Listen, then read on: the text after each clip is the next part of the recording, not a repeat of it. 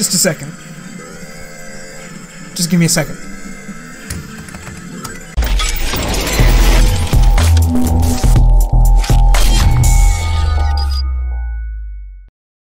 At the end of the last video, we had the structure of the arcade just about ready to paint. Before we can paint, we need to add a few structural pieces and cut a hole for the coin door. I drill a hole in each corner, large enough for a jigsaw blade to fit through, and then I connect the dots.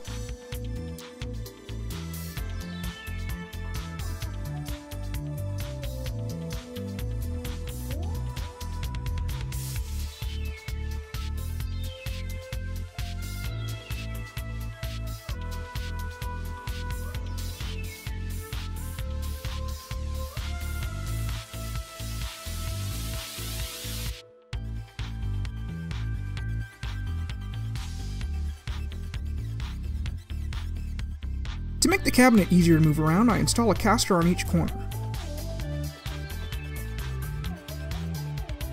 Depending on the size of your cabinet, you'll need to make sure that you use the correct load rating. Install these with washers and lock nuts. They see a lot of force in different directions, and you want to make sure that they're as stable as possible.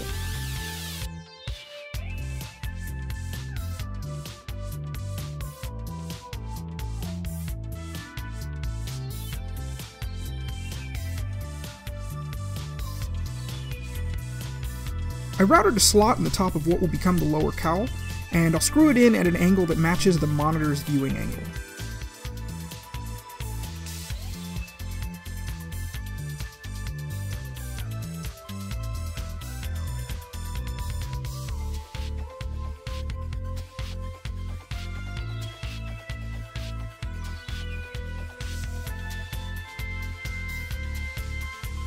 Up to this point, the rear has been left open, which is bad for balance and overall rigidity of the cabinet.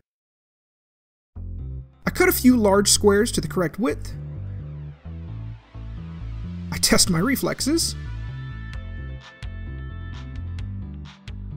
Then I screw them into the guide blocks that we installed in the last video.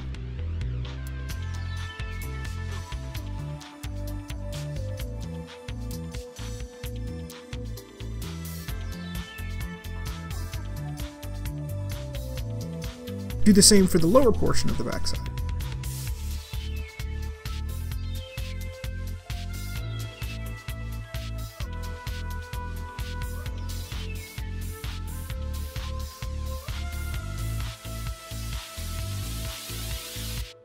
The cabinet is much easier to manage now.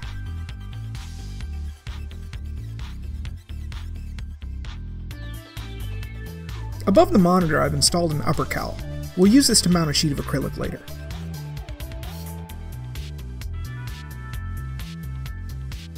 With the upper cowl in place, we can cut a piece to fit the remaining space and house the speakers.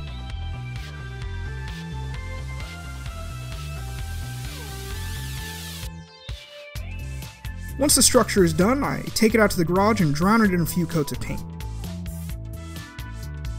M.D.F drinks like my dad did when I was a kid, so a coat of shellac should be used to seal the cabinet before painting.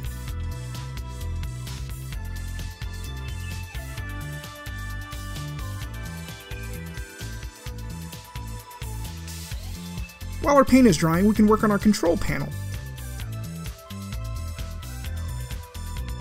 I'm using a Forstner bit to carefully punch the holes for all of the buttons, because it leaves a much cleaner edge than a hole saw.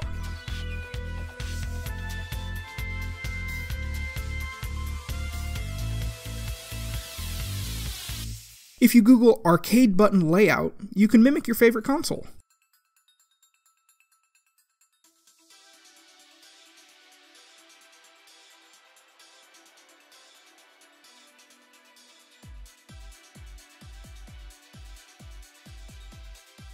Once the holes are cut, I sprayed a few layers of textured black and cut a sheet of acrylic to match the holes and protect the surface.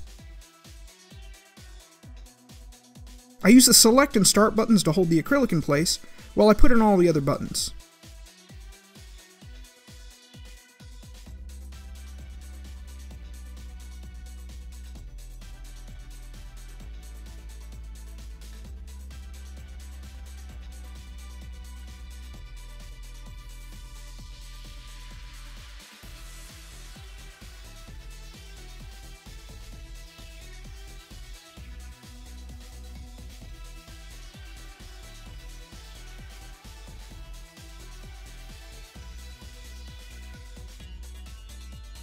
To install the joystick, line up the rod with the center of the hole and pre-drill a hole for each screw.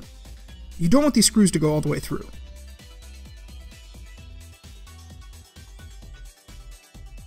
Snug up the screws, make sure the joystick is centered, then tighten down the rest of the way.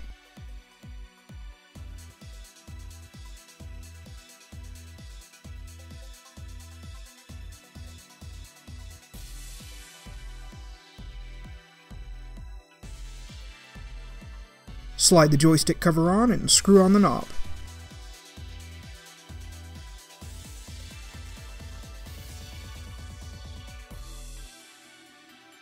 If you're making a single-player arcade, you'll do this once. For 2 players, multiply.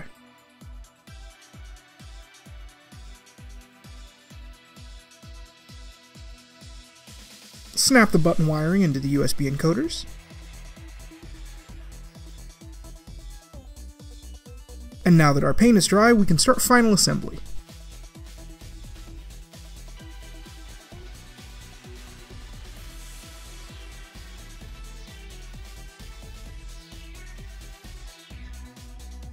I've installed the control panel with bolts and nylon lock washers so the panel can be opened to service or troubleshoot.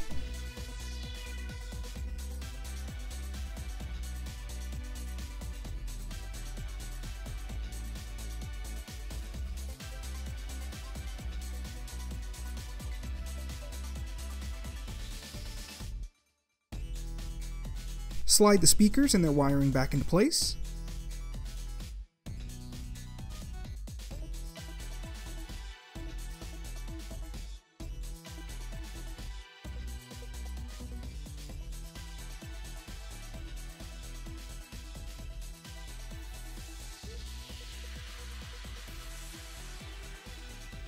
I use these simple trim rings to give a nice polished look. Shove the coin door wiring into the cabinet and slide it into place.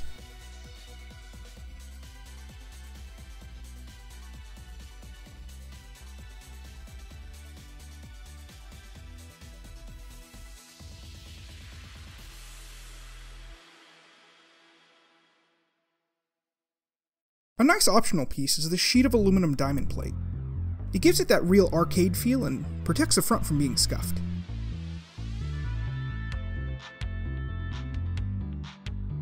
I've drilled and countersank each corner, so a few short wood screws will hold it in place.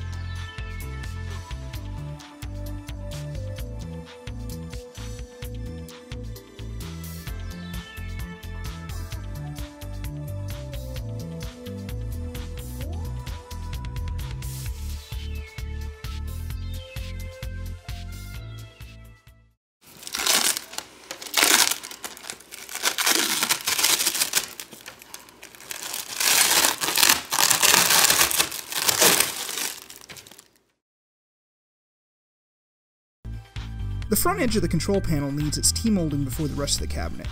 The molding has to be trimmed to fit, and if there's other molding in place, trust me, you'll cut it.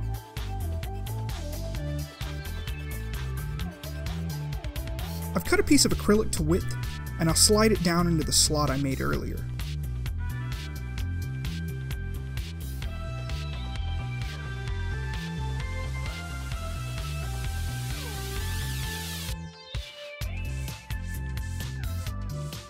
It's a snug fit, but once it's in, it can be screwed into the upper cowl.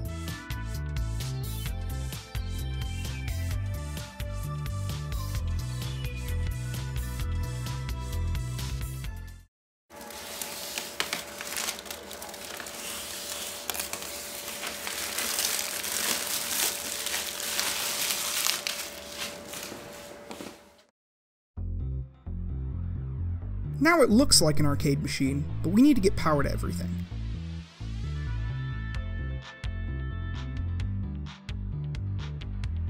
I'll drill and cut a hole like I did with a coin door in order to install a switch C14 power plug.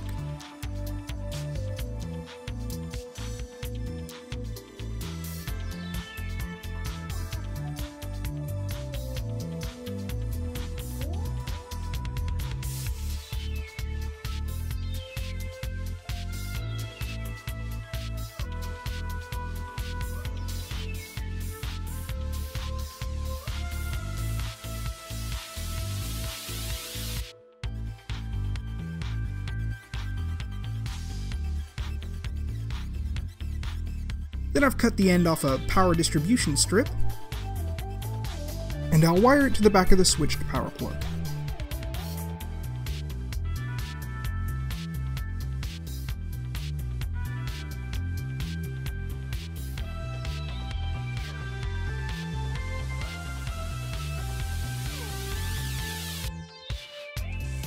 I'll save you the trouble of watching me plug everything in, but this is where the magic happens. Don't worry, the Blue Painter's tape wire management is temporary. This system runs off a Raspberry Pi 3 running RetroPie, and a couple of USB encoders attached to the buttons. The last thing we need to take care of is the lighting for the marquee. I've cut a piece of signboard to fit the opening at the top of the arcade, and I'm going to use LED light strip to make an array. You can buy these from Amazon under about 400 different brand names.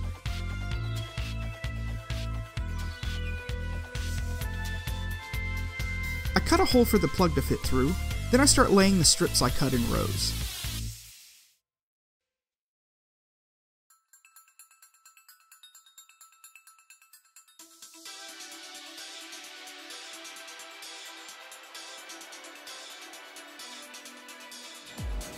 Peel away the backing.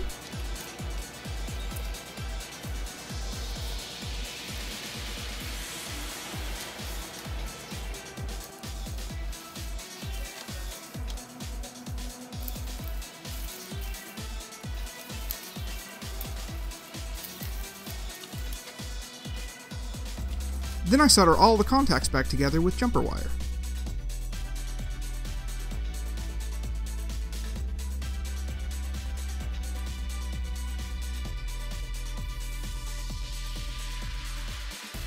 I use a few pieces of aluminum L to hold a sheet of acrylic over the marquee lighting. Frosting this acrylic and applying a marquee decal of your choice really makes the entire project come to life.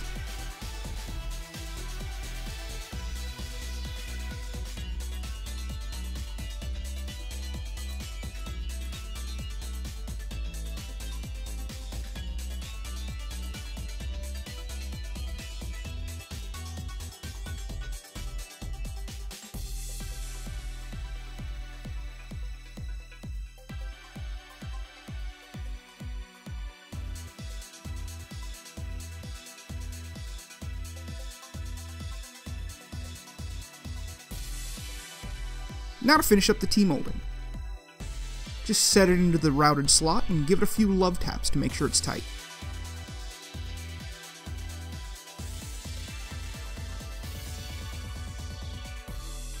On inside curves, press the T-molding in tight to where it'll live, then mark and cut a V out of the backing, right at the center of the curve.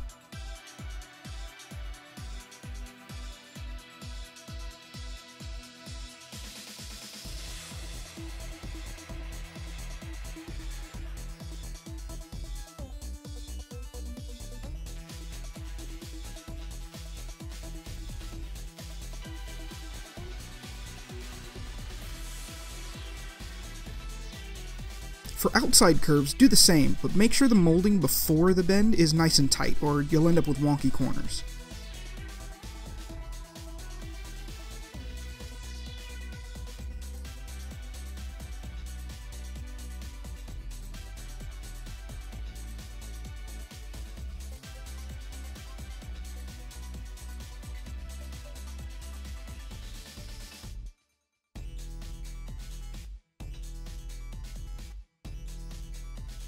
With the finishing touches done, we can turn on our arcade and enjoy the fruits of our labor.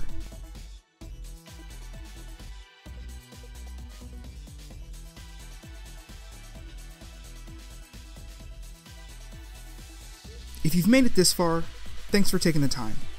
If you enjoyed or were inspired, please leave a like. I'll see you in the next one.